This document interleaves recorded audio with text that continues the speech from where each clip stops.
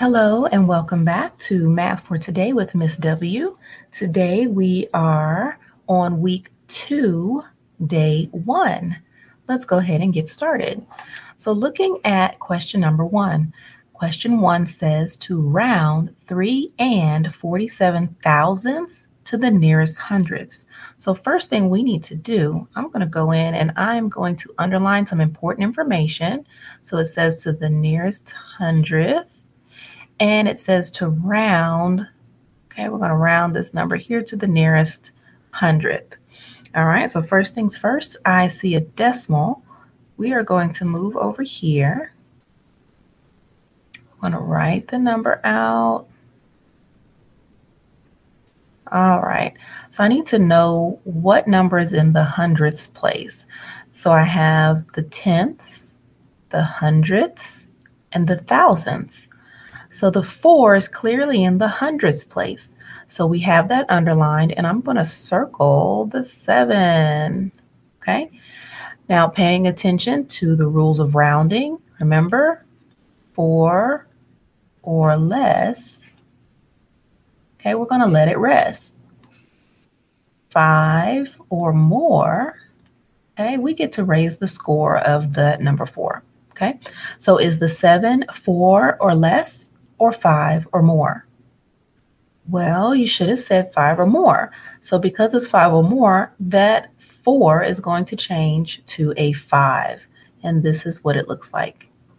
Okay, everything else stays the same. Okay, and you could either put a 0 here or just leave it alone. So your answer to number 1 is 3 and 5 hundredths. And I want to show you, because our question said to go to the hundredths, if you notice, we stop at the hundredths place. All right, let's continue. It says the area of a rectangular roof on a doghouse is 756 square inches. The length of the roof is 108 inches. How many inches wide is the roof? So if you remember that the area, the formula to find the area is area equals length times width.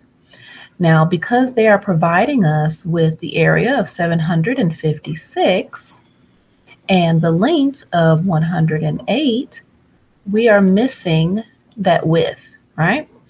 So in order to solve for W, we have to basically conduct an inverse operation, which means we're going to have to divide. Okay, so that's going to be dividing 108 from both sides of that equal sign. All right, so now we're left with 756 divided by 108. Okay, and this is what that looks like. So we have 108 divided by 756. Now we can multiply to try to figure out how many times 108 goes into 756. So let's start with maybe 6.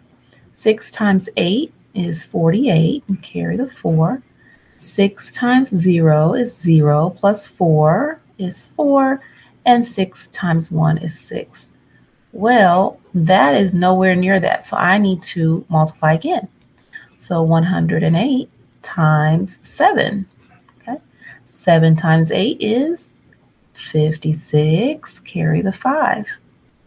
7 times 0 is 0, plus 5 is 5, and 7 times 1 is 7. That's exactly what I needed.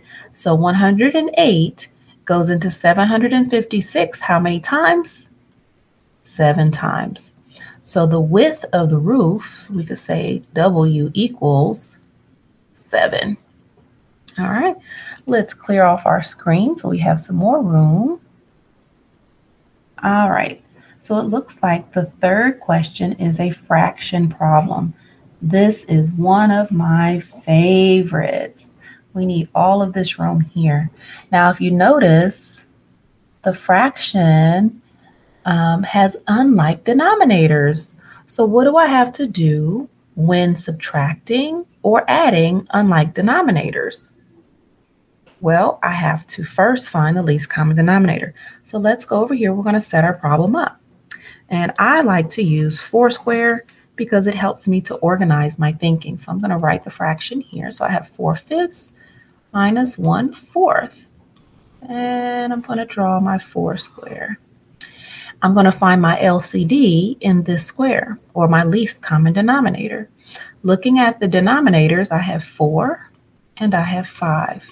Okay, so say them with me. 4, 8, 12, 16, 20, okay, and 24. I'm going to stop right there.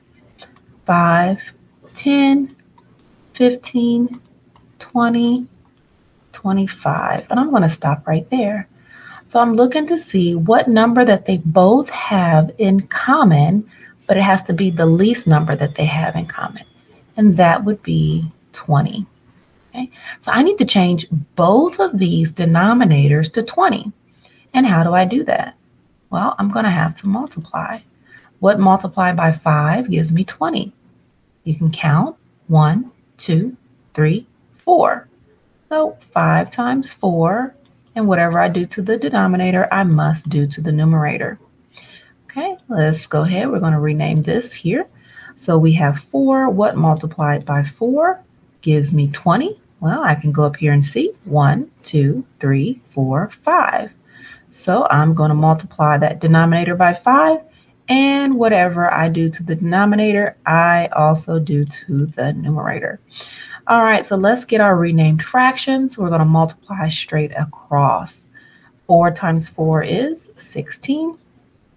5 times 4 is 20. 5 times 1 is 5. And 4 times 5 is 20. So now remember, we were originally subtracting, so let's rewrite it. 16 20ths minus 5 20ths, okay?